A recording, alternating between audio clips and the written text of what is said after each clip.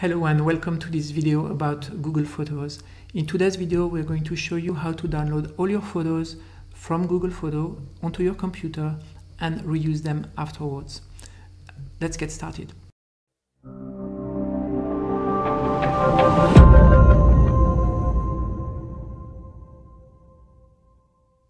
To download your photos from Google Photo, you have to go to this Google site called takeout.google.com. On this website, you're going to be able to select any information that Google holds about you and download it directly to your computer. As you can see, there are lots of services offered by Google.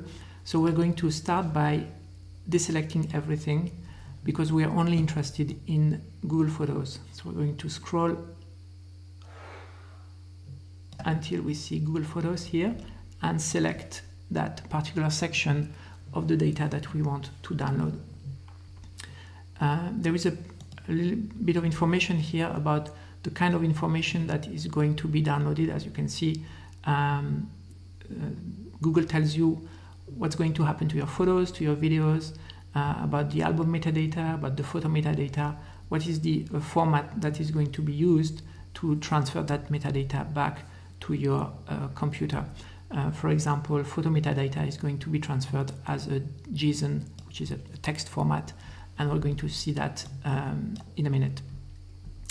Here there is a very useful option panel that lets you select everything you want to download. So you can see that Google has organized your photos by your own albums, but also by year. So you can select either everything, like in this case, or just select a few years or a few albums if you want to do a dry run, for example. In our case, because this can take a long time, we're going to select only 2 albums to make it quicker. Now that my 2 albums are selected, I can scroll down and go to the next step, which is where I'm going to choose a few options regarding the delivery method, the formats, the sizes, etc.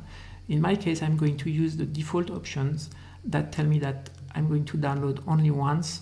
I choose a zip file as the output format, and I set a limit at 2 GB, so everything that is larger than 2 GB are going to be split into multiple files. And then I can click on Create Export. So as the little panel here tells you, it can take a few hours or even days to complete if you have lots of pictures. In my case, because I've selected only a few images, a few albums, the download is already available. So I click on the download button, and this will actually download the takeout onto my computer into my download folder. So let's go down to the download folder and see how it looks. If I go into this takeout folder, I see a Google Photos folder where my 2 albums are being referenced, and as you can see, every image in my album comes with a little file, which is this famous JSON file, which is a text file that contains information about the metadata of the image. For example, in this case, I can see that the geographical data, the GPS data, is being referenced here. There is also some information about the device that took the picture.